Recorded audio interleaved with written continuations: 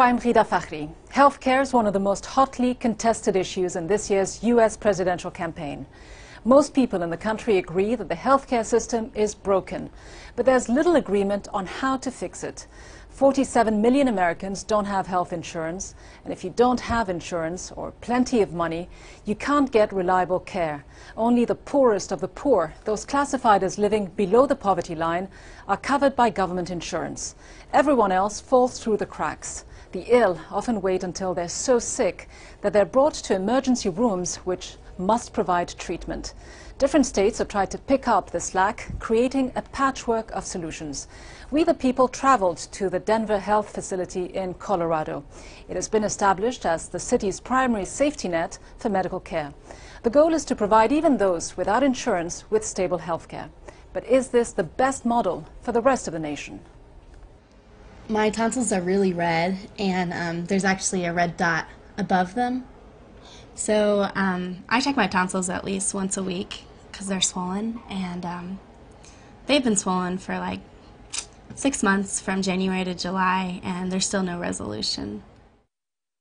I'm 23 years old, and about a year and a half ago, I graduated from Texas A&M University with a BA in biology and a minor in anthropology. I work as a caregiver for infants at a school that encourages early childhood development, basically. And I don't qualify for welfare or Medicaid or Medicare or any of those, so I'm kind of in the middle of it. As a single woman in my 20s, I have a degree, but I'm not working at a job that supplies health insurance.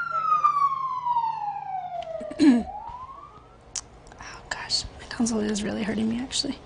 I have a wide variety of friends. I have some that don't have insurance, and that's not going to suffice for our society. It needs to change.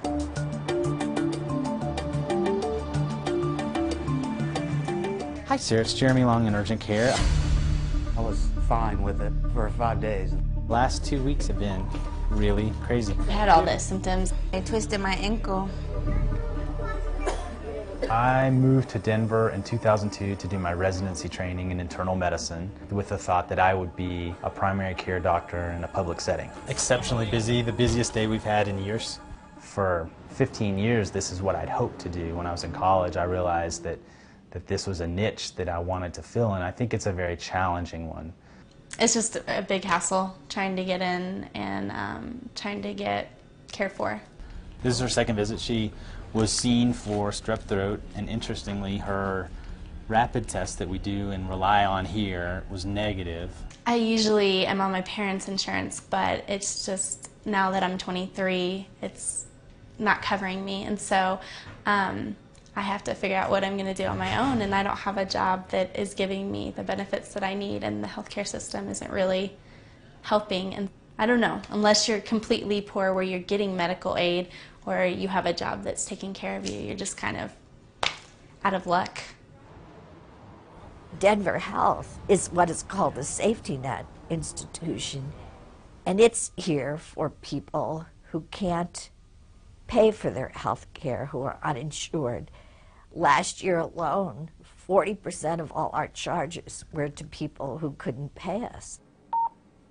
We have safety net programs, we have safety net hospitals. The problem is the distance between what people would consider first-line coverage and the safety net. Yes. Hi. Hi, Dr. Long. Nice to meet you. In order to qualify for a public program like Medicaid or Medicare, you either have to be disabled for a long period of time or actually be very poor. If you look historically at the cost of health insurance, around World War II, it was a benefit. So an employer could provide it. It was a way of competing with other employers. Healthcare is something that is an issue to me as far as wanting that and desiring that. But I also know it's a very complicated process, and you can't just say you're going to do healthcare without really coming up with a plan and a design. We have a plan. We are ready to implement it to make health care affordable and available to all Americans. There are many aspects of this proposal. One of them is to provide every American family with a $5,000 refundable tax credit that they can take and acquire insurance any place they want to in America. I'm a new patient with Denver Health, and I haven't been able to get in with a primary care because there's only a limited amount of spots. If I had health insurance, I would just simply call up the provider that would take my health insurance and probably be in within a week. You know, I've been dealing with this for the last 3 to 4 months, and really I think I've been telling myself I'm just tired because it's, you know, been a hard winter, or, you know, it's just allergies. But if I had health insurance, I would have just gone to the doctor already. In our urgent care clinic, where we might see 100 or, like last Wednesday, 118 patients during a day, you know, perhaps 40 or more of those patients are uninsured, and on certain days that's even higher. Ms. Salazar. Yeah. I'm Dr. Long. How are you? I'm okay. How are you? Pretty good. Well, we need to talk about your ankle, apparently. For the past couple of days, I've been trying to get seen, and it's been a big deal, but I'm here now, so I need to know if it's broken, sprained, I mean, I don't know. Exactly. We're going to figure it out. We're going to do our best. There are a lot of patients in Denver County and the surrounding area who know that they can come to Denver Health for care, that they will be treated for urgent illnesses. There's a decent chance that this is just a sprain, like you were saying, but, you know, I think it'd probably be the best thing to do to just check some x-rays. The number one problem we have is the high cost of medical care. I need to know, you know, is it really worth an extra $200 or more on the bill that they're going to receive to get blood work or an x-ray, and it's a challenge. And the cost and also the social stigma of having to come in and say, I can't pay for this, I don't have insurance, but I need care. That's a barrier for people. It's kind of one of those things where you decide, is it worth the energy at the moment, or should I try to tough it out? I've been blessed in that nothing too major has happened to me, but it's still draining physically and just hard. We see people all the time who have delayed care for months, weeks, perhaps even years for certain complaints because they just were too afraid to come in. Maybe they don't have the financial resources, maybe they're undocumented. There are a lot of barriers that exist, and so we see a lot of those people who are, for the most part, healthy, but have some sort of event, medical event, where they need to seek health care, and then they're caught into this catch-22 where they don't have the coverage to pay for this high-cost health care, but they need to get it somewhere. Going to the doctor is not the first option for me, ever. It doesn't feel like it's back, it's just my tonsils, and just not feeling like I'm a priority. And when you're sick, you're in need, and you want somebody to take care of you. And the last thing you should feel is that nobody wants to take care of you, or that you're kind of tossed to the side. It started Friday, but I kind of just was like, oh, maybe it's just allergies. And then by Sunday, I was like, okay, I'm fed up with this, and it was getting really painful. And so, but it's still here. Yep. People treat you differently when you have health insurance. There is no destiny that we cannot fulfill. Our new American majority can end the outrage of unaffordable, unavailable health care in our time. We can bring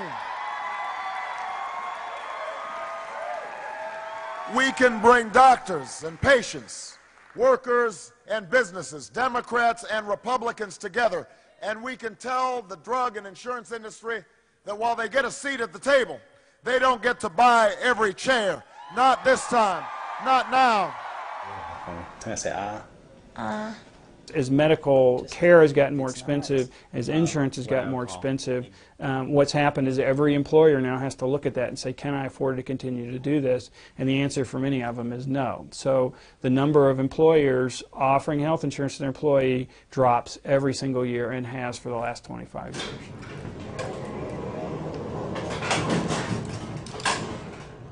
I've had patients decline things due to cost against my objections because I try and provide the same care to every patient, but they have the autonomy to say, I don't want this done or I don't want that done. I just try and let them know what I think is medically relevant and medically important for them.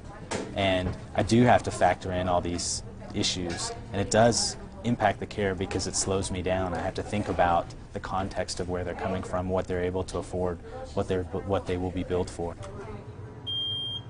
Okay, you can sit however you're comfortable. All right, I'm going to torch you for just a sec. Say ah. Okay. I believe that if I had health insurance, this would not be an issue, and I would already know what's wrong with my tonsils. In times like this, like sort of an allergy flare is kind of what I call it.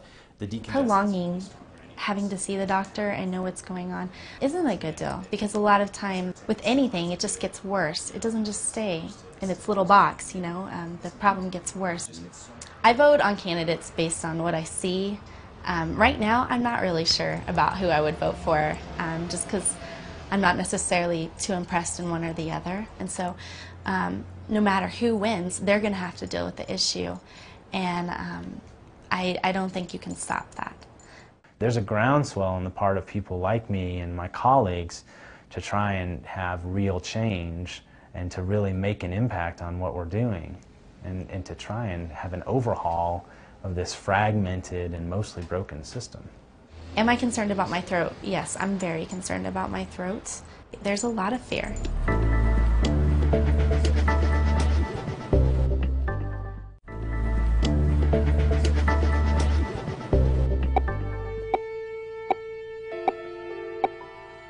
In this country, we think of healthcare as a right, but it really isn't. It's a privilege at this point. And we've let ourselves put together an amalgam of market-based approaches to healthcare, employer-based approaches, entitlements, and there are a lot of people who just don't fall into one of those categories. On February 29th is when I had my surgery, and I knew that that would be the last time I would ever talk again. If I had gotten it diagnosed a year and a half earlier, I would still been able to have a normal life.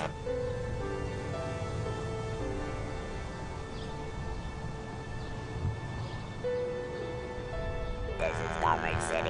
We're right off of 59th and Magnolia, and I've grown up here all my life. I left to live in this house. I was going to try to buy it and make it my own, but right now I have to live in Denver. Denver Health has open doors, but only if you live in Denver County. If you live 5 feet outside of Denver County, there's no option like Denver Health. You're on your own. About a year ago, April, I'd been having a lot of trouble swallowing. I thought I had something in my throat. Every time I went to a doctor, they could not do anything for me because of the fact I didn't have insurance anymore. I was working 40 hours a week, you know, working hard. I've always worked. Well, in the meantime, I'm just getting sicker and sicker and sicker. It was about 14 months before when I first started feeling that I was sick. But after it was 14 months later when I finally got help.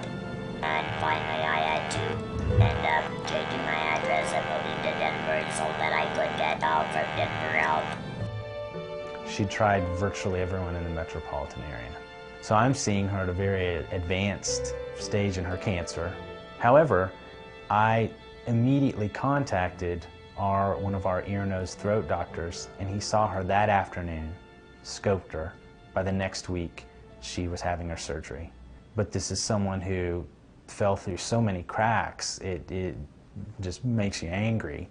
And that's the type of situation I see, is people just can't get what they need. And if you delay care for something like that, or diabetes, or hardening of the arteries, as patients think of it, you could die without getting the care that you need, or you might receive it at such a late stage that it makes a huge difference. So right now the cost of private insurance in the United States for a family of 4 is somewhere around $12,500. The average family in the United States lives on about $48,000 a year. So what you're asking a typical family without health insurance, without help from employers, to spend 25% of their gross income on health insurance in order to cover the family. And simply, that's unaffordable. I couldn't get to my oxy because I didn't have enough money, so I had to end up with donations. My family put donations out all over Congress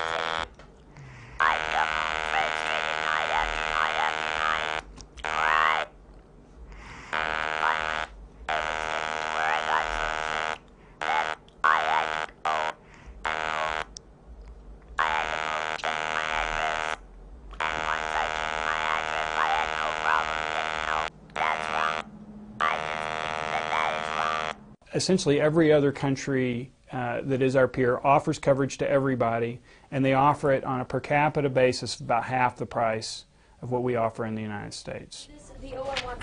Probably the biggest factor is just the efficiency of the system. So the estimates are that we spend about 31% of the total healthcare dollar in the United States on administrative costs. So we've created this sort of, it's been described as a bureaucratic arms race. The providers have to hire staff to get things done, and the insurance companies on the other side hire staff to try to reduce what's done. And so we spend a tremendous amount of money doing that.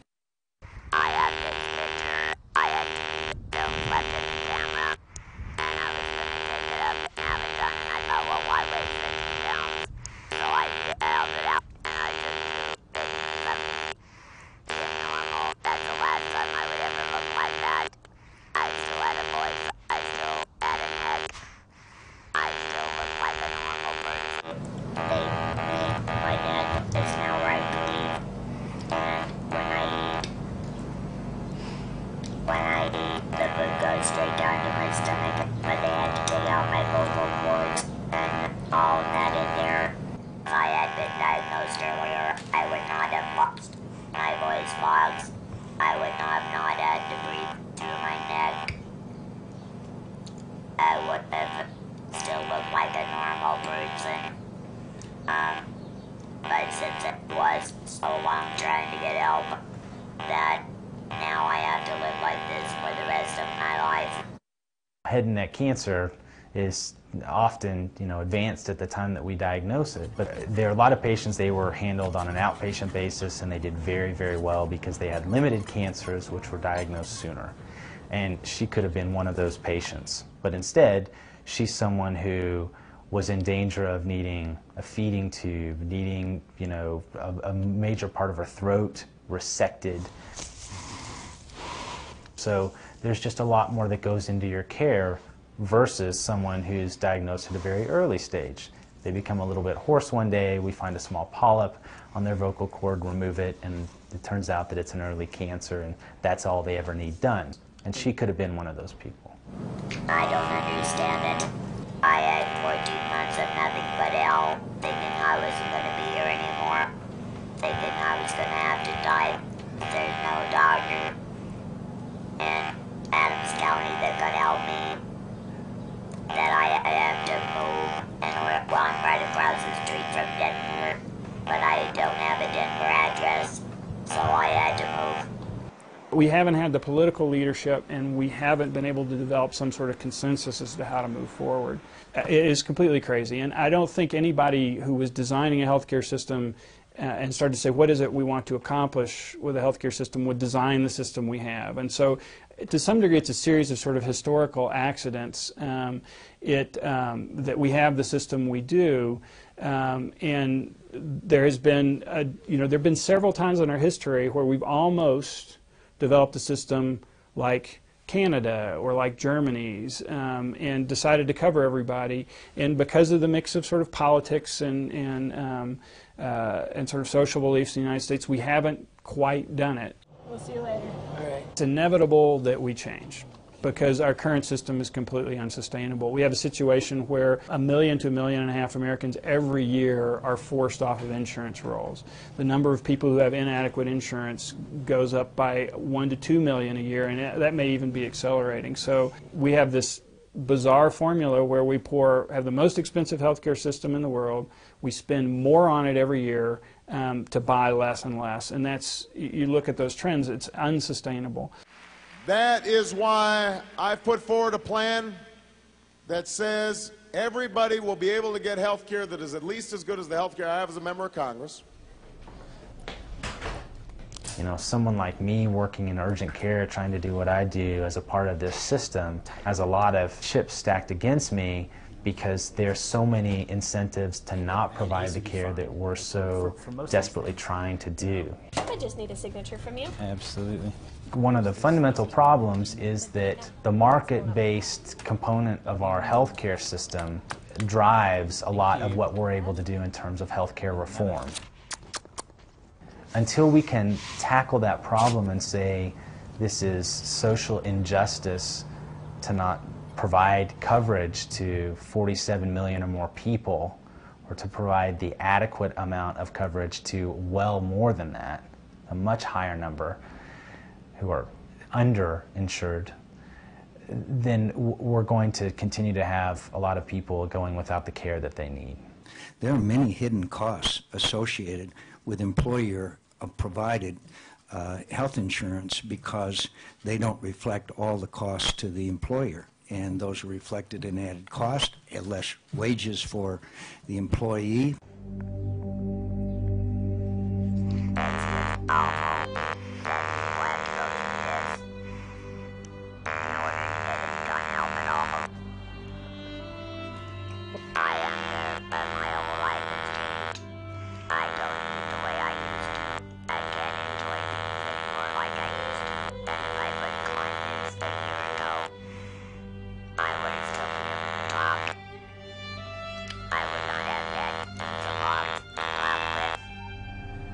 The polls say that Americans, a large percentage, are ready for major overhaul of the healthcare system. I have to believe we're very close to the tipping point. We're at the point now where the professional class of the United States, the middle class, they're threatened. And I think that's the key ingredient right now, is that perhaps the average American is going to see their self-interest in major reform. Whatever needs to be done, there are people out there dying. The U.S. spends more on healthcare than any other nation, nearly 20% of its GDP, compared with roughly 10% for most of the industrialized world. That's all for now. We hope you'll join us next time for another edition of We the People.